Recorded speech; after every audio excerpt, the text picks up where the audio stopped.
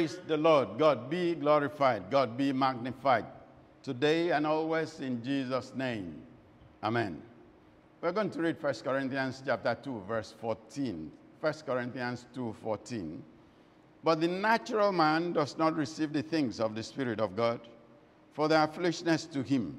Nor can he know them, because they are spiritually discerned. Wonderful word of God.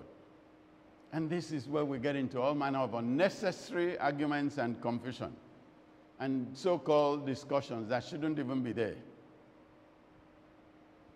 There are things that are spiritually discerned, and the other fellow who is not spiritual can never understand it. Never. He has no knowledge of it, and he will always argue against it. I'll start from a very simple thing that has gone around the world, and it's now called controversial. How can you call the things of God controversial?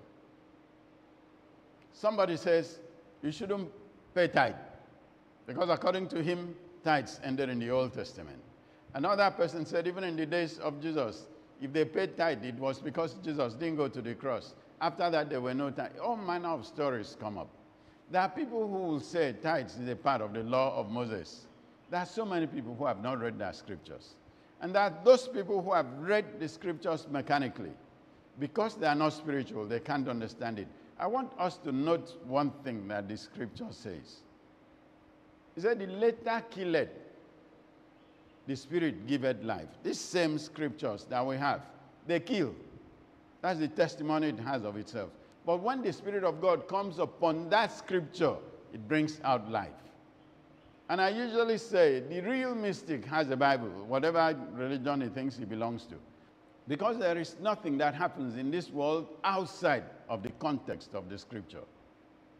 Even the worst of wickedness, that wicked man will find some expression somewhere in the scripture to stand upon.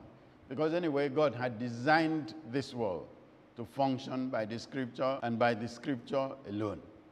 Now, but that person who uses it not by the Spirit of God will always reap a harvest of destruction, of death, of evil. And that fellow cannot see the correct side of that scripture because it will come from the Spirit of God. When you don't have the Spirit of God, you can never understand the scripture. So that fellow will start to say you cannot pay tithes, all manner of stories. It's just like this issue of homosexuality and lesbianism. And people will say, no, they are blessed by God. You see somebody stand on a pulpit and has a collar on and calls himself pastor. This is a homosexual. Or some lesbian who is leading some group in the church and calls herself Christian. Those are things that God outrightly in the Bible condemns. But for them, they have some physical interpretation of the scripture that is devoid of the Spirit of God. You want to know the things of God, they have to be shown to you by the Holy Spirit. It is wrong, and I want to emphasize it, it is wrong of you to carry the Bible and say, this is what it says, and proceed to do what you think it says. Because it says it kills. But if it were going to be correct, that same thing that you read will be shown to you by the Holy Spirit. You know what Jesus said? When the Holy Spirit comes, he will take that which is of me. And you know Jesus is the Word of God. I'm sure some of us have known that Jesus is the Word of God. What is he saying? He will take this word and show to you. The Holy Spirit will come and take the Word of God and show to you. You have already seen it. But it now shows you what it means. That is why we have preaching every day of life since the scriptures were put together. Up till today, the verses of the scriptures have not been exhausted in preaching. Somebody should start to think, why is that possible? Because the interpretation and the application of the scripture correctly only comes from the Holy Spirit. And he is able to take one verse and bring out 10 billion interpretations in the ages that have been and in the ages to come. That is why there is no exhaustion of the preaching of the scripture. There is no exhaustion of the revelation of the knowledge of the Word of God. listen to the Holy Spirit if you are talking about the Word of God. If you are talking about spiritual life, listen to the Holy Spirit. And anyway, which life is not spiritual? Because the physical life has no bearing if there's no spiritual direction. If you are not spiritual, it's unfortunate.